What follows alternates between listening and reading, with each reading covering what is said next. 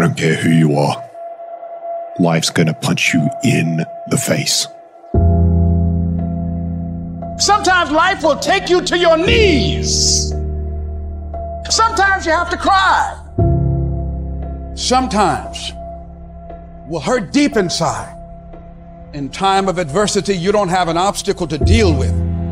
You have a choice to make. You can suffer, or you can choose to do whatever you need to do to liberate yourself, whatever you need to do to reinvent yourself, whatever you need to do to overcome whatever you are stuck in right now. It does not have to be your residency. You keep standing. No matter how rough the sea, you keep standing. No matter what, you don't give up. You keep standing. No matter what.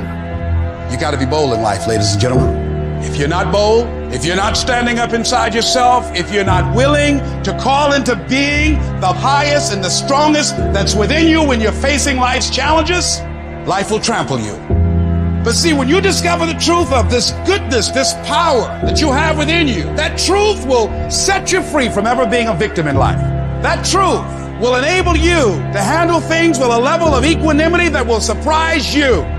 Getting unstuck means that you are going to start living life on your terms, rather than just gliding through every day on automatic. That you have a special power within, that you know that things are going to get better for you. You know that you can handle this. And because you want some different kind of results in your life, you've got to decide that I'm going to go all out. We decide which moments define us. Will it be the moment we get knocked down? Or will it be the moment when we get back up? This is when we show the world what we're made of. Listen to me, you can't give up.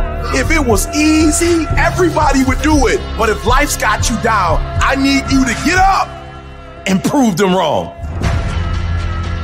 We're all being tested in life. Some of us later, damn. Others find a way around the motherfucker. Family's inevitable. It's about keeping the motivation to keep moving forward on the same exact path that you just failed. People who operate in darkness, they are relentless. They never stop. And we have to make it our full-time job to fight back. You got to put your foot down. You got to get an attitude. You got to get fired up. You got to get up, look at the man in the mirror and go, this is what I'm doing today, whether they like it or not. I don't give a fuck. Everybody's focusing on the stupidity things that they got on the news. Don't watch the news no more. I give you the real news. You know what the news is about today? You and how you're going to conquer the world. And don't be disturbed because no one else can see it. That's not unusual. You've got to learn how to tune out the critics outside and the critic inside. You need to change on how you look at those people, what they say to you. You gotta start armoring your mind. Start preparing yourself for what's out here in life. Build confidence. Build self-esteem. So people talk to you, it doesn't matter. That's great power in adversity. If you're a victim of any kind, make sure you use that to become successful. It's about going that extra step when you can. That's what builds self-respect, self-esteem, self-discipline, all those things.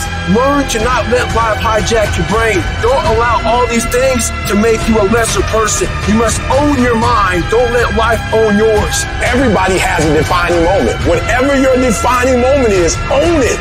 And say to yourself, after today, I will do whatever it takes to become everything I can become. Raise the bar on yourself. Challenge yourself. Expect things to be great for you because you're going to show up differently. Fight like a warrior and die a legend.